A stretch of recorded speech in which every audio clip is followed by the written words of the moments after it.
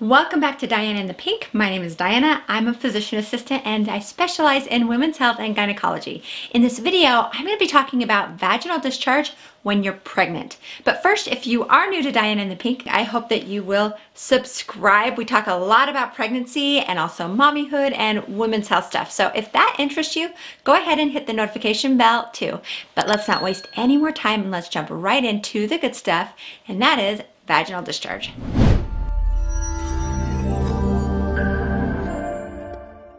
So the first thing that I'm going to talk about is normal discharge, and then I'm going to jump into what abnormal discharge looks like. Abnormal discharge suggests an infection which can cause complications with your pregnancy and problems for your baby. So make sure to stick around because you don't want to miss that. Now, whether you are pregnant or not, vaginal discharge is completely normal, and I have done several videos about it because it should be talked about. 50% of the population have it, so like almost 4 billion people. It's time to normalize this topic. We need to know what it's all about. So, the vagina has a self-cleaning mechanism, and discharge plays an important part in that. You have glands in the vagina and on the cervix that make a special fluid that helps to carry away dead cells and bacteria, which helps to keep the vagina clean and to prevent infections. Vaginal discharge also helps to moisturize and lubricate the vagina. Normal vaginal discharge can vary depending on where you are in your cycle or with sexual arousal. But as you start to become familiar with what your normal discharge looks like, you won't be nervous or alarmed when you see normal changes throughout your cycle. So, normal discharge is usually white and creamy, or it can sometimes be clear and mucousy. And clear and mucousy is kind of hard to picture, but the best thing that I can think of to help you get an idea of what that looks like, if you think of the consistency of egg whites, that's what I mean when I say mucousy. There can be an odor to normal discharge, and if there is a smell, it's not strong or foul smelling. It usually is described as maybe a little bit sour smelling, but if you have worked out or if you haven't showered in a while, then that odor can be stronger. Now, when you are pregnant, your vagina will continue to do what it does, making vaginal discharge. But you might notice some differences in the discharge compared to when you are not pregnant. You might notice more discharge or a change in the color. And the reason is that when you are pregnant, your body is making more estrogen and you are getting an increase in blood flow to the pelvic organs. So normal discharge when you are pregnant can be white or creamy, or it can be thick and mucousy, and it can be odorless or have a mild sour odor, which is pretty much what I mentioned as normal for when you are not pregnant. Only you might experience more than what you normally do, and that is totally okay. Also, near the beginning of your pregnancy, you might notice that your white or creamy discharge is tinged with a little bit of light pink blood. This can be considered normal. It can be just from a little bit of bleeding when the embryo starts to implant into the endometrial lining. We call this implantation bleeding.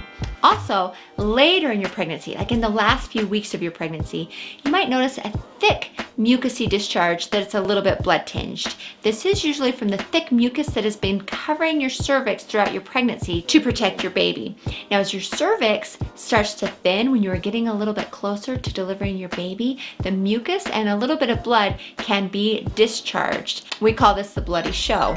These two examples are both considered to be normal discharge, just as long as it's just a little bit of light pink tinge or red to the mucus. Of course, if you are bleeding like a period, you need to get checked out fast, so call your OB. So if you do notice more discharge and you feel like it's normal, you might try to do something about it. But if you've seen any of my videos on discharge before, you know that I always say avoid douching. But this is even more important when you're pregnant. Don't douche. Don't try to wash inside the vagina, and also be careful when you're cleaning your outside of your vagina. This is called the vulva.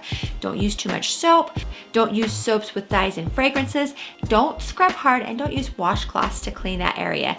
They can be really abrasive to that sensitive tissue down there, and you can actually introduce bacteria that can cause infections. How do you know if you possibly have an infection down there? That's what we're going to talk about next. But first, again, if you are new here, I have a whole pregnancy series where I walk you through pregnancy week by week. I talk about baby development, common pregnancy symptoms and how to help with them, what to expect at your OB appointments, and so much more. So I'm going to link to that playlist right here, and I'm also going to put a link to that at the end of this video. I hope that you check them out. There's tons of good information that will help you through your pregnancy. So on to abnormal discharge when you were pregnant. So abnormal discharge often suggests a possible infection because yes, you still can get vaginal infections while you're pregnant, and it is so important to recognize abnormal symptoms so that you can see your OB and get it treated. When left untreated, certain infections can cause your water to break early or your baby to come early. It can cause low birth weight in your baby, or your baby can catch the infection when they are delivered. There are many different kinds of infections that can cause discharge, but the most common ones that we see are from yeast infections, chlamydia, gonorrhea, trichomonas, bacterial vaginosis, and others. Let's start out talking about yeast infections. So a yeast infection is not actually a bacterial infection, it's a fungal infection, and it can cause mild to really intense itching and burning around the outside and the inside of the vagina. It can make the outside of the vagina, the vulva, very, very red and inflamed, and it can also cause discharge. Usually yeast infection discharge is white and it's thick and clumpy. Some people think it looks like cottage cheese. Oh no, what's that? I don't like cheese. Bacterial vaginosis is most notable for a fishy odor along with an increase in vaginal discharge. And the discharge can be yellow, it can be green or brown, and there usually isn't an itch, but sometimes it can itch. Certain STIs or sexually transmitted infections can also cause vaginal discharge. Chlamydia and gonorrhea, for example, can both cause thick or thin, yellow, green, or even white discharge. And sometimes you can have other symptoms with it like itching, burning, foul odor, pain with urination, or pain with sex. Trichomonas, also a sexually transmitted infection, typically can cause green, bubbly, like frothy discharge, but that can vary too. The last kind of discharge I want to mention is a clear, watery, or a yellow, watery discharge, very thin. And sometimes people mistake this for urine. This is something to be on the lookout for further along in your pregnancy when you are closer to delivering your baby. When your water breaks, it's often described as a sudden gush of fluid from your vagina, but it doesn't always happen that way.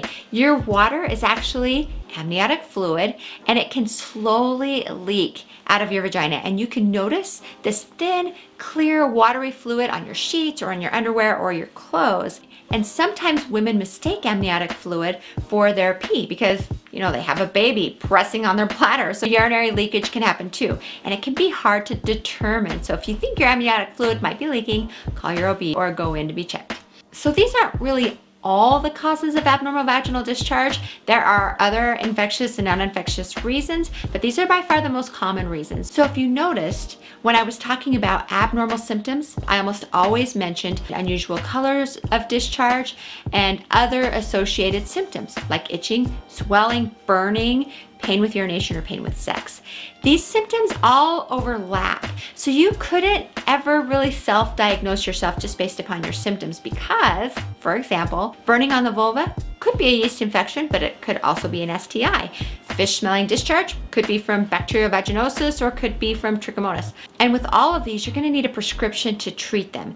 Now, some of you might jump in on the comments and remind me that, hey, you can treat yeast infections over the counter, which is true, but there are some formulations of yeast infection medications that are over the counter that you shouldn't use when you're pregnant. Plus, you only want to ever use medications, over the counter or not, when you are sure of what's going on, because you don't want to take a medication unnecessarily when you're pregnant. So the point of all this is, if you are having any of these symptoms that I mentioned, make sure to see your OB, your midwife, whoever it is that's managing your pregnancy, and then let them evaluate you, test you, and then get you on the right and safe treatment. So to recap, clear or creamy white smooth discharge without strong or foul smells and no itching, burning, or pain, we usually consider this normal.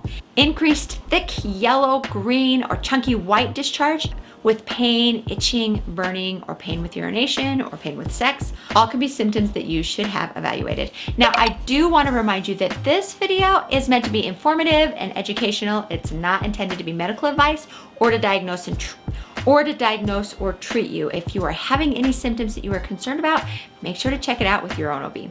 But if you liked this video, hey, give it a thumbs up. And if you haven't subscribed to Dianainthepink, it's a great time to do that right here. Now, if you wanted to check out my pregnancy playlist that I mentioned earlier, I'm gonna link to that video right here. Click on that video, and I will see you over there.